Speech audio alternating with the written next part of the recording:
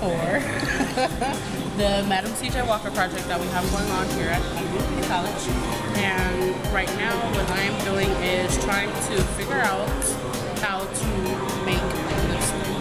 I'm currently using olive oil, Vaseline, and I'm using 2 different colors from 2 different lipsticks, and I'm trying to combine them together and see what color I get. This is like a plum color and a bright red, and it looks like it creates sort of like a blood color, and the consistency seems to be slightly thick because of the olive oil. We're able to mix it together, so it looks like we could use a little bit more, and it actually looks like this could be kind of like a lip gloss. It looks like maybe if I used a little bit of Vaseline with it, it could reset as a lipstick, but we'll see. That's why we're experimenting.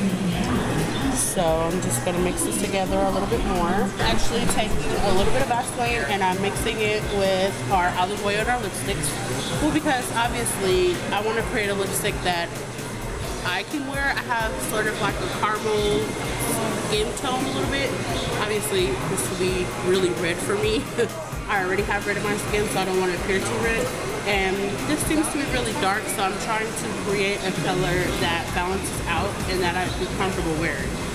So I'm getting ready to mix a little bit of Vaseline, and let's see what the Vaseline does, what it comes out like. And it looks like the Vaseline takes a little bit of the shine away. So maybe if I put enough Vaseline in, it would be matte enough to wear as lipstick. And it actually does. Yeah, a little bit more Vaseline and we can mix it together, and then I will put some on and show what it looks like. So, let's try it out.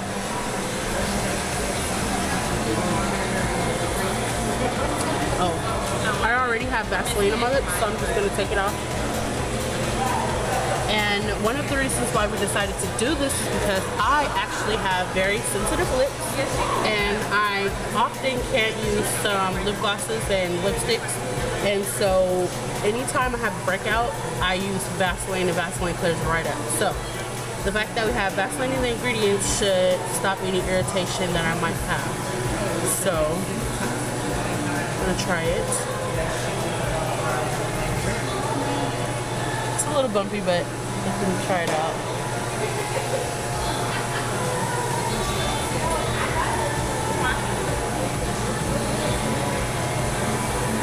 It's actually really smooth, and my lips feel hydrated. They don't feel like I have a film over them, you know. It's a little shiny like I like.